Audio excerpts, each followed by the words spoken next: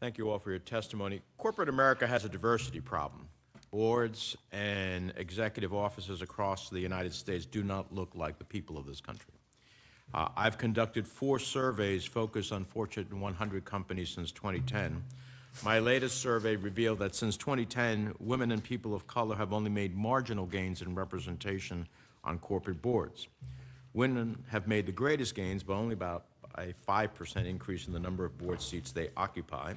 And to put that in perspective, in 2017, I found that women represented 24.5% of corporate board members, and yet they are half of the population. People of color represent fewer than 21% of corporate directors, with women of color representing only 5.6% of those directors. This lack of representation is simply unacceptable. I was originally hopeful that the SEC would help address this problem through its 2009 diversity disclosure rule. Unfortunately, the 2009 rule failed to even define diversity, and it gives companies far too much discretion on what they report. That's why I'm pleased to introduce a bill with Representative Meeks to improve the SEC rule earlier this year. My legislation, S-360, the Improving Corporate Governance Through Diversity Act, requires public companies to disclose specific information related to the racial, gender, ethnic, makeup, and status veteran status of corporate boards and senior management of the SEC. My bill will increase corporate transparency, allow investors to gain better insight into board makeup, and any policies in place to promote diversity among the board and senior management. Now, from my view, corporate diversity is not just morally right. Corporate diversity makes financial sense. McKinsey and Company studies have consistently found that greater diversity on executive teams has led to greater profitability. The need for increased corporate diversity is not an act of benevolence, but a necessity for businesses looking to compete in a diverse 21st century America. So with that as a predicate, Ms. Slavkin, Corzo, how does disclosing specific details about corporate board diversity, racial, gender, and otherwise, help investors in making informed investment and voting decisions? Thank you, Senator. From an investor perspective, we look at U.S. businesses and we know that they operate in complex and very diverse ecosystems.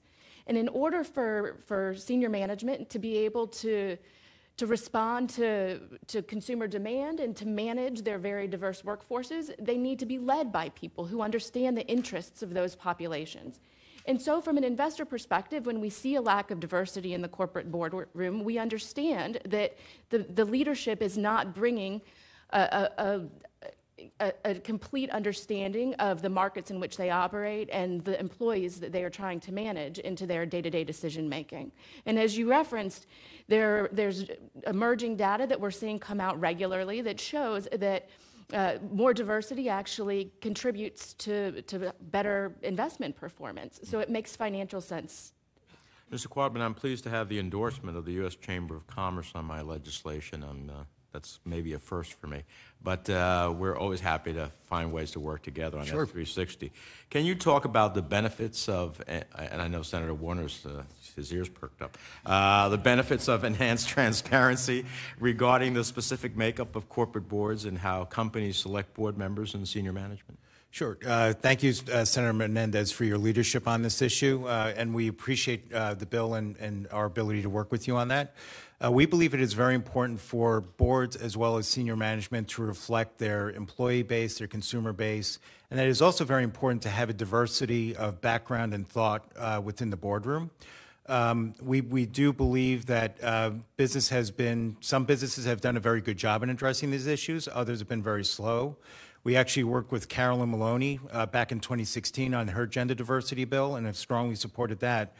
We also think that your bill, in terms of collecting of best practices, as well as some of the transparency and disclosure procedures, not only will allow investors to better understand what's going on, but also to help ensure that other companies that have been maybe a little slower in addressing these problems can be put on a track to solving these issues. Well, I appreciate that. Just taking one dimension of this, with the Hispanic community, the largest minority in the nation, trillion-plus domestic marketplace spending, younger by a decade than the rest of the American population, more brand loyal than any other group in America, I'd like to be on them like white and rice if I was selling a product or a service, not because of my,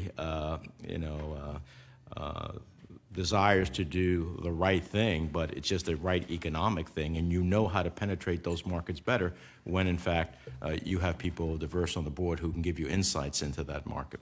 Lastly, on a separate note, I'd just like to briefly state that I'm concerned about one of the bills under consideration today, H.R. 4537.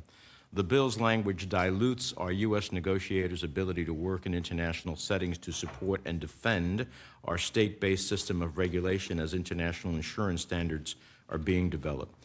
We should be at the negotiating table in as strong a stance as possible, so I would not support language restricting any leverage we might have with other international players. Thank you, Mr. Chairman.